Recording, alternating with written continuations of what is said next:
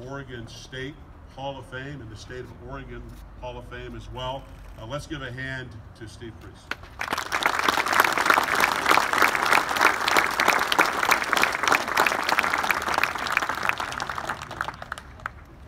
This reminds me of the track meets when Foz was actually jumping.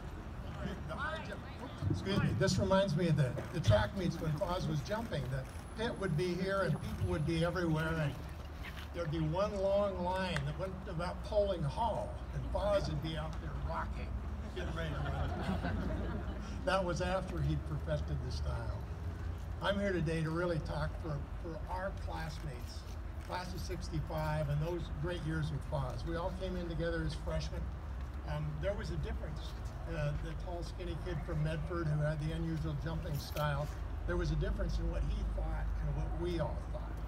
None of us thought we could change our position, change our sport, change everything around us, and make it something better. And Foz always did.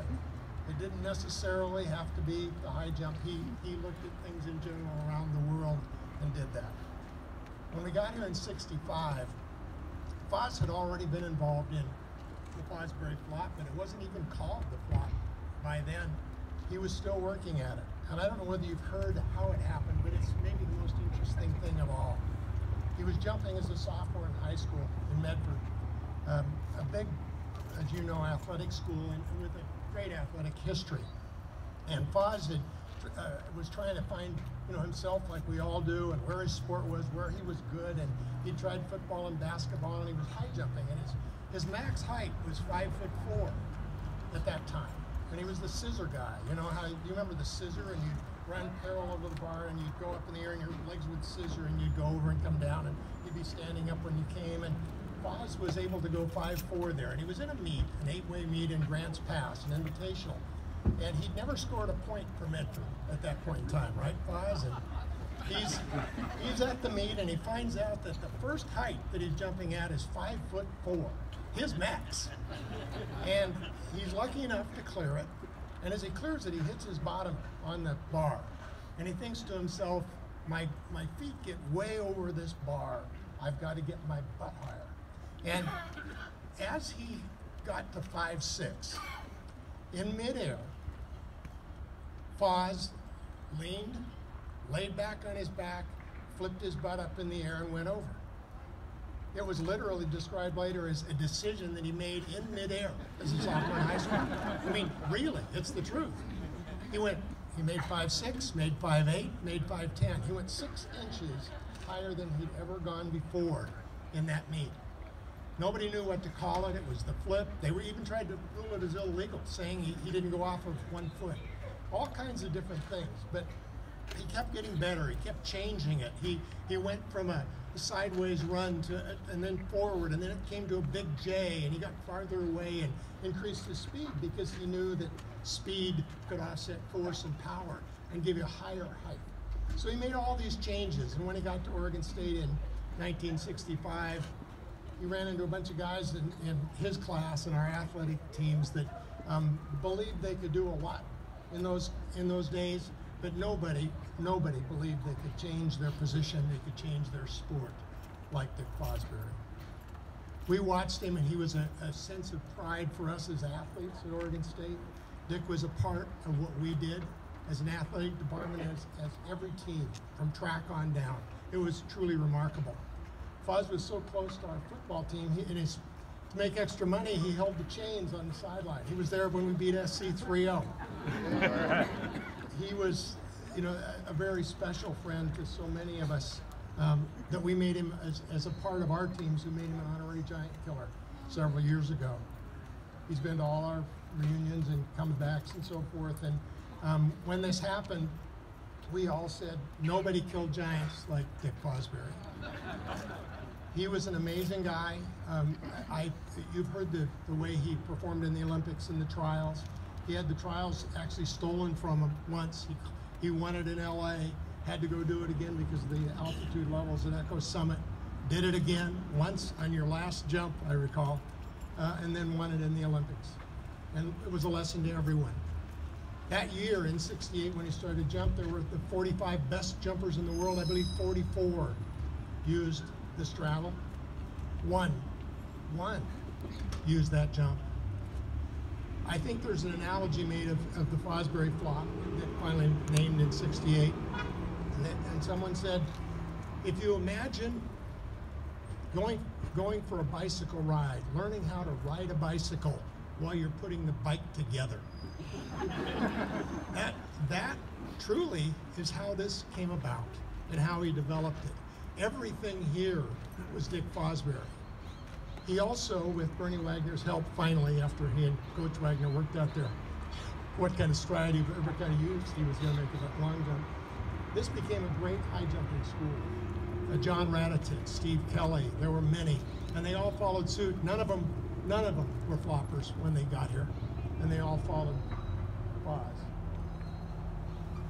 I could go on forever about him and talk about all the things he's done and what he did in a tough time.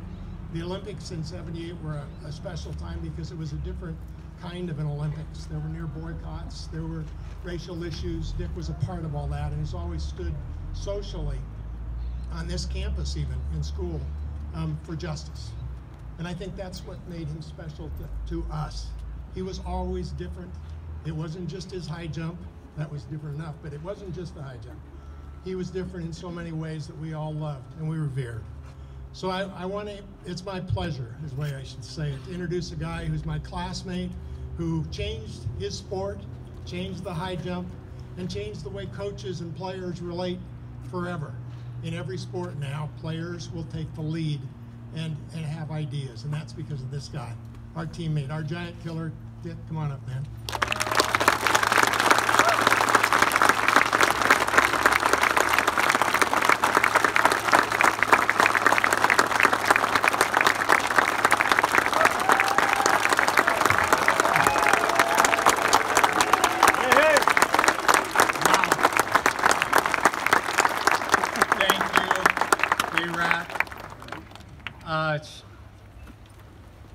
I'm glad Fox went first, because seeing this is like standing on the podium at the Olympic Games, watching your flag go up, playing the national anthem, and the emotions just roll over you, and you really don't know whether you can speak or not, and I'm kind of speechless, but I know that I want to thank Oregon State University, thank you President Ray and Director Scott Barnes, and all of the people that have been responsible for putting this together. Ellen has done a magnificent job. It's art, it's engineering, it's structure, and it flows. And I love it. I'm just so impressed, and it's great to be here. This is an amazing day. It's a historic day for all of us. I want to tell you a few things. Some of you have read my book, and thank you for the plug. The Wizard of Foz, and Bob Welch is right behind me, the wonderful author. We worked together, and I think it was his best writing, and really tells the story that was never told about my growing up. My sister and I were born in Portland. My family is here, and I want to recognize my family. My wife, Dr. Robin Tomasi. Where are you, Doc? I lost you. She's over here. She's a UCLA Bruin, graduate of medical school, dental school, and we have a wonderful relationship, and we're so happy to be here at Oregon State. My sister Gail is here in the front row. She came with her husband Jim. Thanks, Gail. My son Eric is out here. Eric, where are you? He's here somewhere. He's kind of shy. He's the shy one of the Fosburys. And my niece Dieta, Gail's daughter. Where are you, Dieta? There you go. Awesome.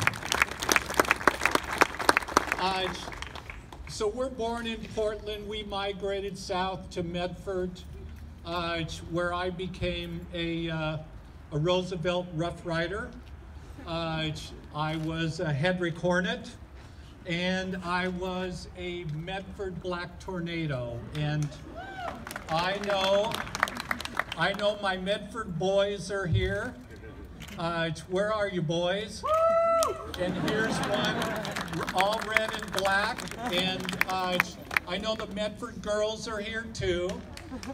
Can't forget about them. We've got a really great class, and I was prepared to come to Oregon State to study engineering. And here at Oregon State, I became a Theta Chi. Yeah, let's go! With the Dare to Jump t-shirts. That's awesome. And I became an honorary giant killer. I was not an exceptional standard student. Let me just straighten out the record. I was a barely eligible student that got my degree in civil engineering technology thanks to my professor Hal Pritchett and the engineering school, which I'm very proud, because today I'm a retired civil engineer and land surveyor. And because of my teammates on the track team and the students that I was here with, my teammate John Radicic is here today. I was able to convert him to the Fosbury Flop, where he proceeded to break the indoor world record. And our teammate Steve Kelly,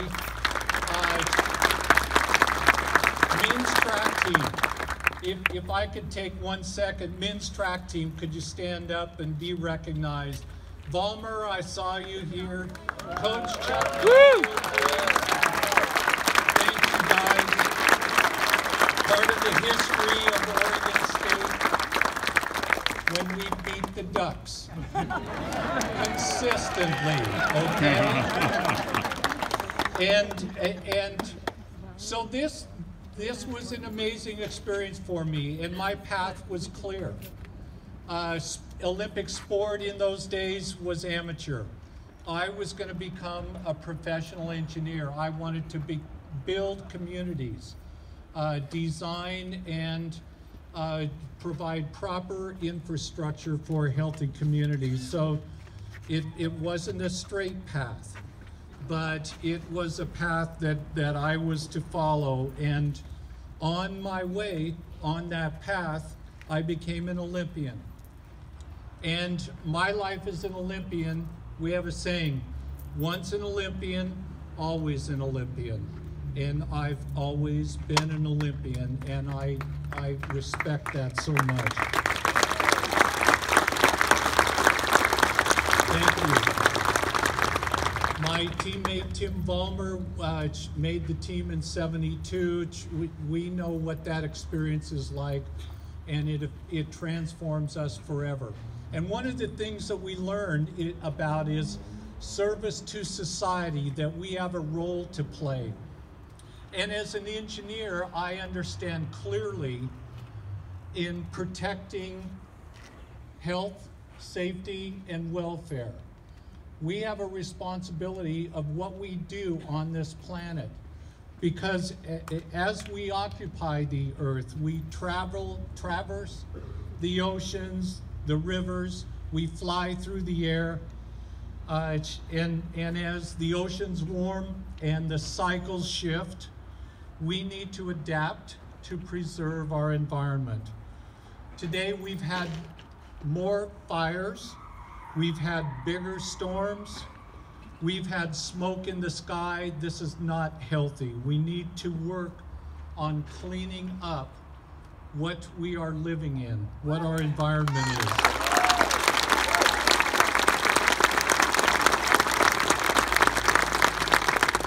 And for you students, you student athletes or students, whatever you're studying, take the opportunities to learn. Broaden your education and your experience. Expand and enjoy your extracurricular activities. Doesn't matter if you sing, you dance, you act, express yourself. Express who you are, because each of us is an individual. As an Olympian, we learn to train for life. It's about our body, our mind, and our spirit. Our body needs training to be able to live a long and happy life. Our mind needs to be trained to be able to control our emotions and learn how to behave. And our spirit that we've been given is important to help to drive us and encourage us to find what our place is in the world. So today, I believe that this statue it's a reflection for all of us, for all of you students, to inspire, to motivate, and for you to create, to innovate, and always be prepared as they raise the bar. You don't have control over that. And it's going to take great strength. And so, you know, I'm very proud to be a Beaver, and I want to just leave with one thing. And that is, give me an O. O. Give me an S. S. Give me a U. U. What's that spell? O. Oregon State. That's awesome.